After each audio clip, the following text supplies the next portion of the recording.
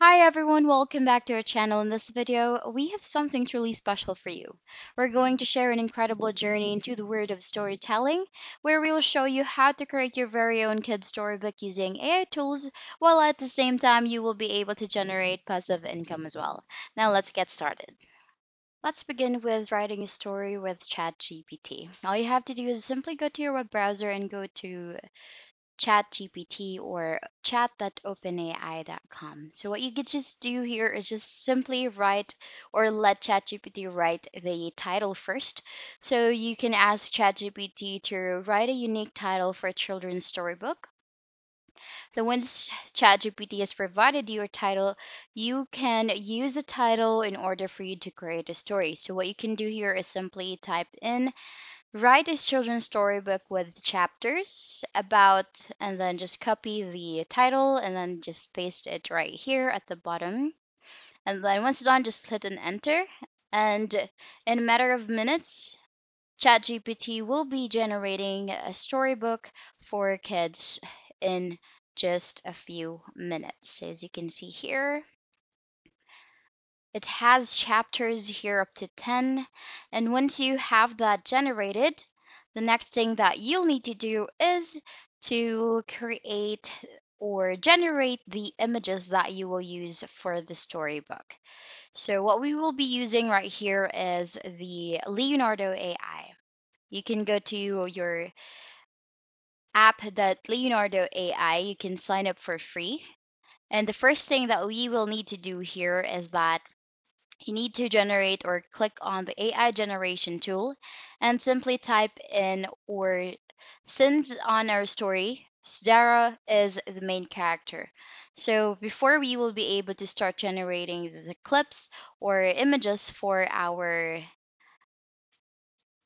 storybook, we need to create the character first. This is very helpful so that you will be able to generate consistent images in the later part of the video.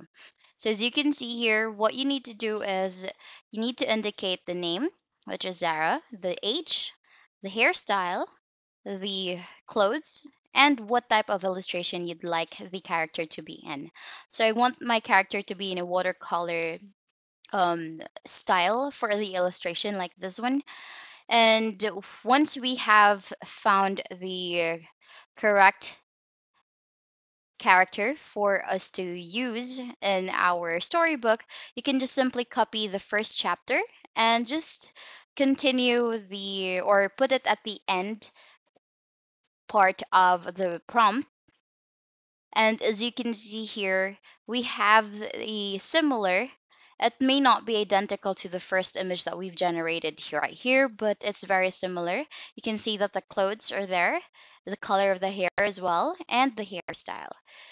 So then you can simply just continue the prompt just by copy and pasting the chapters, since you'll only need one chapter or one image for one chapter for this children's storybook. And right here, you just need to do this repeatedly until you have found or until you have completed all the chapters or until you have created or generated images for all the chapters of the book. So right here, as you can see, the first prompt that we've created where it has the character informations, we do not need to remove that or change that. Or if you just want to change the dress the character is wearing, you can do so. But with the other information like the brown hair, the hairstyle, and the illustration, it's best not to remove or change that so that you will be able to create consistent images like these. So let me just continue this image generation here with Leonardo AI.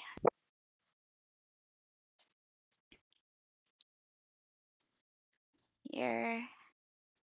And as you can see, some of the images that will be generated has some text in it. You can definitely help this, or this could definitely help you rather, especially when you want to use that image for the cover of the storybook that you're creating. But that depends whether the image that was generated is um, relating to the title But if it's not, you can just regenerate another image for the storybook. So now that I have fully generated all the chapters for the storybook, what we will do here is go to canva.com. This is a free editing platform where you can edit the storybook. All you have to do is go to your homepage or go to your web browser as well, rather, and then just simply search for Canva. And then once you are at the homepage and signed in, you just look for storybook, and then you'll be able to start a blank page like this one right here. So the first thing that we will need to do is create a template for the chapters. So what I did here is go to elements and I look for a frame. This is the frame that I have. And after I have the frame added into the storybook template, I just need to adjust that until it would fit the whole page. And then now what I'm working on is the title or the chapter. And then later on, I will be adding the story or the content of that specific chapter at the right panel of the screen or at the canvas that we are working on. So you can definitely modify the layout, but here I just want to keep it simple like this. So what I'll do is copy the first chapter, paste it right here, and then I just will be dragging this at the left or right side of the storybook canvas that we are working on right here. Just resize that, position that until the whole words will fit. So in this storybook, since it would be for kids, what I use for the font right here is Comic Sans, since it's a text that is much more fitting for a kids children's book. So the next thing that I'm doing here is that I'm adding a texture at the background. What you can do is go to elements and look for photos and then just type in at the search box texture, and then I just change the opacity.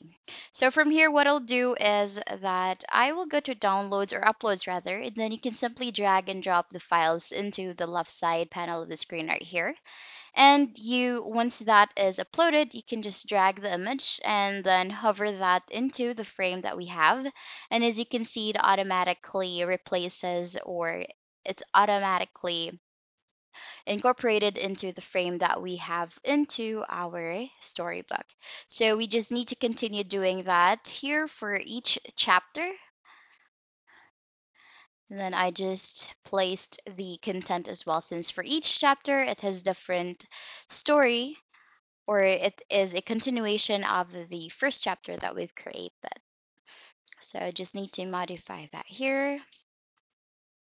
And as you can see here with the chat GPT, with the story that was generated, there's actually a chapter title. So we can incorporate that here into our storybook that we are editing. And just adjusting that and also have it here. So once you have all of the template positioned, what you can actually do is that you can duplicate that specific chapter or the template, and then you can just simply replace the images, the text, and the chapter title as well later on. So right here, making sure that it also has the title for chapter 1.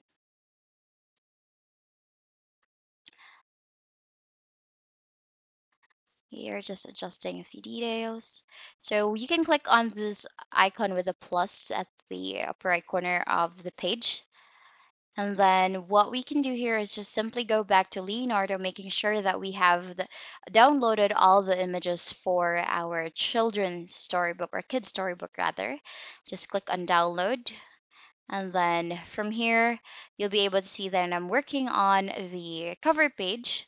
So I use that image and then I just look for an element that I can have on the title or where the title will be placed. So making sure that this would fit. Sometimes it does not look great. I just need to reposition that, or I'll be looking another ribbon for this since this is too rustic here. So I have the title placed, but I don't like the ribbon that I've added or incorporated here into the cover that I'm working. So I'll be using this simpler ribbon instead, and I'll be changing the color, and the text color as well will be changed into a lighter one. And there, that's the cover page. And now that we have the cover page, we just need to repeat the process until we have completed all the chapters for our kids' storybook. Here, chapter 8, making sure that we replace the image as well for each chapter so that it would be different for each chapter that we have. Then once done, you can click on share and then just download the file as a PDF. And now that we have the video downloaded, please don't forget to hit the like and subscribe button. Now let me show you the final output for our kids storybook.